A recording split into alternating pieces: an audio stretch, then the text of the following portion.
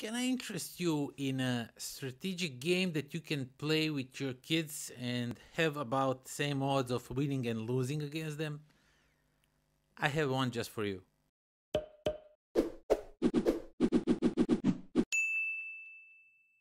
What's up, everybody? Welcome to the Life of a Board Gamer. My name is Daniel, and today we are going to take a closer look at the game called Battle of GOG. It is a game with a pretty big box that comes in play for a reason. It is that big for a reason. It is used for setup of the board. Very interesting. So let me show you how that works, and then we'll talk some more about it. Okay, usually I already set up the game and everything, but setup for this game is so unique and different and interesting that I wanted to be included in the video. Basically, you will use the box as itself, so the front side, and the back side you will be using this as a map. As you can see, there are some lines over here. That's very interesting thing. So, and it explains you a little bit about the game and everything, as the games usually do. But basically, each of the players will start in one of the corners. We are going to set up the game for 4 players, and players will roll 3 of their dice, each of the players, and whoever rolled the smallest amount when you gather all the dice will be the starting player. And you will pick one of the tiles, and as you can see, tiles have all kinds of different things on them. They have like some food, some wood, forests, and some ruined towers that you can hide in and get some defense. And basically what you do, you can put it anywhere on the board inside the square itself. So just for example, let's say I want to put it over here, or like, I don't know, it's really good tile, so you can rotate it however you want. I will put it here so I can gather some food on my turn, maybe, stuff like that. And then the other player is going to go and he's going to play, I don't know, let's say over here. And if you pull another tile with the water when there is already a water, you need to connect those water in any way you can. So I need to put it like this. And basically you will do this in a player turn order. Once all of these tiles are placed, you will start the game. And as you can see, the map will look different each time you play it. So I will just fast forward now while I put these on the board, and then I'll explain how the game works and everything.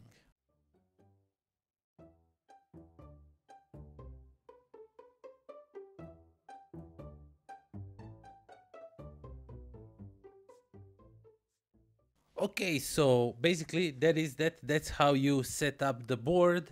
So some of the waters will end up like alone, because at the moment when I was putting the tile, there was no water that I can connected it to. Otherwise I would have to. So each of the players will roll 3 of their workers, and they will put them in the corner of the board. And as you can see, there is 2 types of dice, a small and a big one. The big one represents cities, because you can build cities in this game.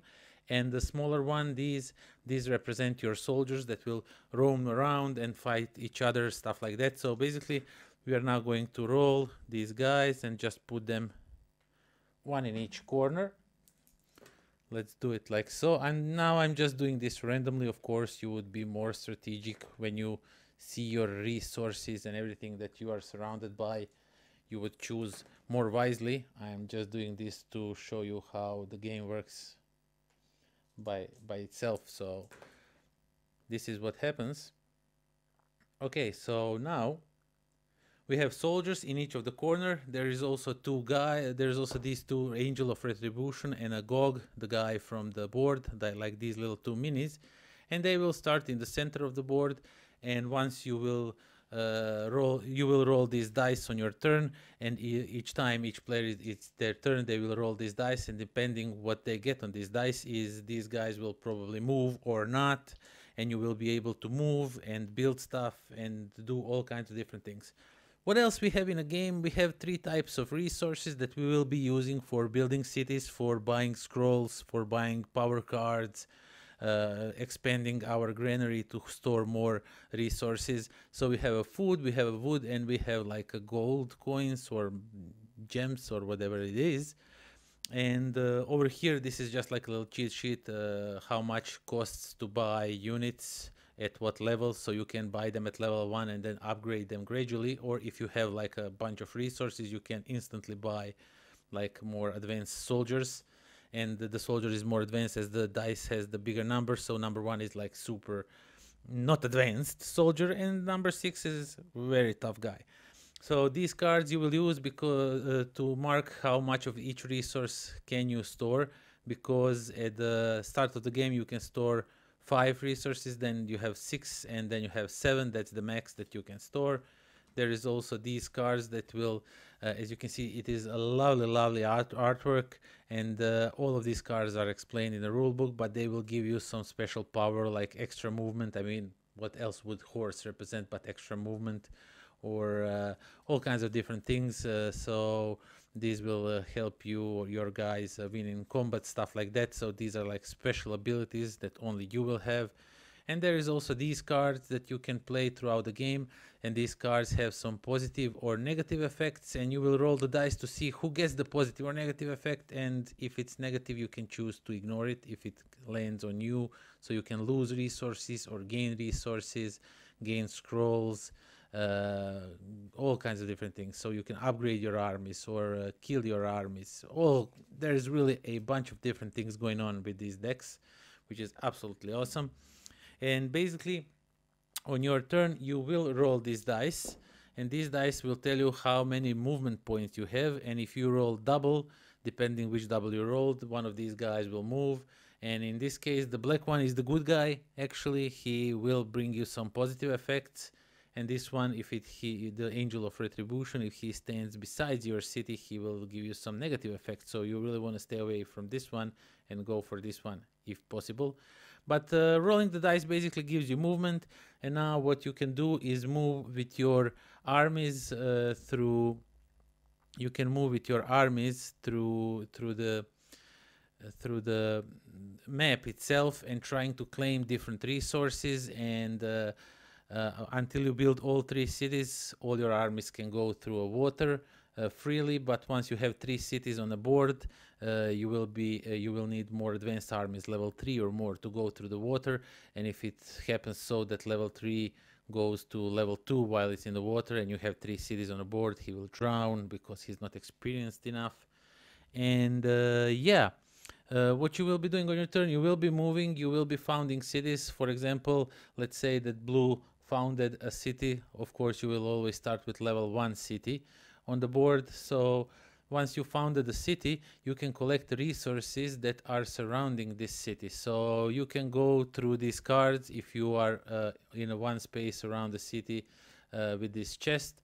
There is 2 woods forest spaces over here, which will collect me 2 wood.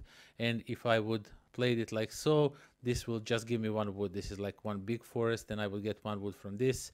If I would put a city here, I will get gold and food. So let's say that I found that city here because it gives me all 3 resources, which is absolutely perfect. And once you upgrade your city to a level 2, you can count all the spaces that are 2 around the city and collect all the resources. But after that, putting it on a 3 or 4 does not expand your reach area. It just gives you an ability to defend better against attacks from other players, because other players will try and attack your city, or if they stay on the resources, they will block your resources. But also if you stay on these resources that are outside the city, you can collect those with your soldiers. And you will be running around the board. There is 3 different things that can happen to trigger the end game scoring. That is, if you manage to spawn 4 soldiers in each corner of the board. So if you have each corner of the board covered with one of your soldiers, you automatically win.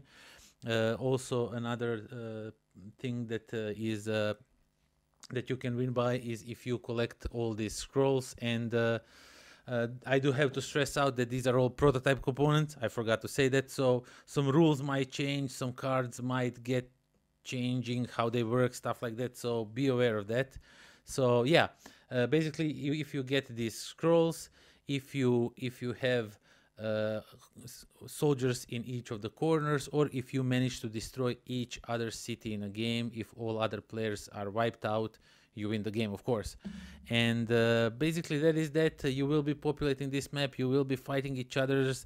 There is some the fighting is pretty simple. The fight is super easy. So let's say, for example, that this number 4 and number 2 are fighting, and of course you can't attack the higher number, because how the fight works, basically what it happens, I say that I attack level 2, and what happens, I just remove this guy from the board and I lower myself for however strong he was. If he was a 3, I would be a 1, and that is that.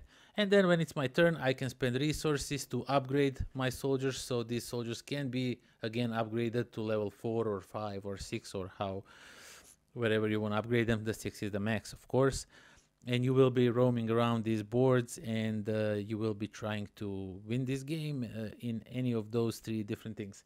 Quick little clarification of the rules. When I set up the game, you just roll 3 dice to see who goes first, but all of you start with 3 level 1 soldiers. So these soldiers are mainly used to found cities, because founding a city is pretty easy, but upgrading city is hard. That's where the cost comes in play. But yeah, you start, all of you start with 3 level 1 dice, so not level 6 and stuff like that, because that would be a very unfair advantage against bad rolls and stuff like that. So yeah, basically that's the only difference. I apologize, I was really quick to explain you how the game works, that I kind of skipped on this little very important rule. So yeah, this is how you would start the game. You would start a game with everybody on level 1 in their respective corners, with the GOG and the Angel of Retribution in the middle, and then you will duke it out and see who is the winner. So yeah, basically that's how you set up, and that's how you play Battle of GOG. Okay, so that was Battle of GOG, and as you can see, the box is pretty huge, because it is part of the setup. I like when they use like this creative, when the designers do these creative things, so they get a plus in a creativity from me, just for using the box as a setup for the game itself. Now the game itself, I think it is aimed toward people that have little children that they want to introduce to board gaming. Now there is a strategy in this game. There is like, you can be strategic and deploy stuff, you know, and all that, but in essence, if it was only a strategic game with no luck, then you would completely destroy your kids. But this way, with the dice rolling, with not knowing how many moves you will be able to make, if the GOG is going to move or not, you get some uncertainty in those strategies. And that's where the kids come into play, because then they have a fair chance against you, because, you know, there's always like some roll that can mess you up a little bit and mess up with your plan. Of course, there are cards that can mess up with other players, that can help you or not help you, or make your life way harder. So yeah, there's lots of things going on here, but the game is pretty simple to teach. It's pretty easy to learn. The rules are simple. The fights are very clear. When you are fighting, when you are attacking another city, or when you are fighting another fighter, you just have to have like a bigger or same number, depending if you are fighting some fighters. If you are fighting some other fighters, you will have to have bigger or the same number, then you will roll the dice, stuff like that. But if you are attacking city, you have to have 3 fighters of the same number, that is the city, so you can destroy the city. And yeah, as I mentioned, there's also cards. The one more thing that I wanted to mention is that I really like those 3 different end game conditions. So the game does not have the set amount of rounds, while you are maybe pursuing collecting these scrolls thingies. The other players might be running, because they get some nice rolls, they might be running with their fighters to the corners, because you left them on guard maybe, and then they can spread out in the corners and win that way, which is completely valid. Or you can just go and try and wipe out everybody. Just put your cities in a good position, gather lots of resources, upgrade your fighters, and just go and wipe out everybody.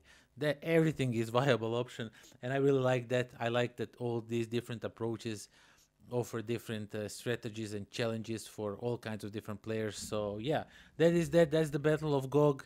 If you are in the market for something like that, if you are looking for a game that you can play with your kids, but still feel some strategic thing going on, but you don't want to like massacre them all over the board, then the Battle for GOG is definitely something you are looking for. So yeah, that is that. Thank you all for watching. Thank you for spending your time to to watch this video, right? Thank you for watching. That's that. And yeah, please do join me next time when I will be rolling some dice and upgrading some of them and try to wipe out everybody, because that's the only way to go with this game. And until then, pozdrav. We'll be throwing some dice and fighting, not catching. Almost huge, even though it's not thick, because the components fit really nicely in this thickness, so that's really stupid. Yeah. This is one huge box with really nice use. With what? You don't see that many times used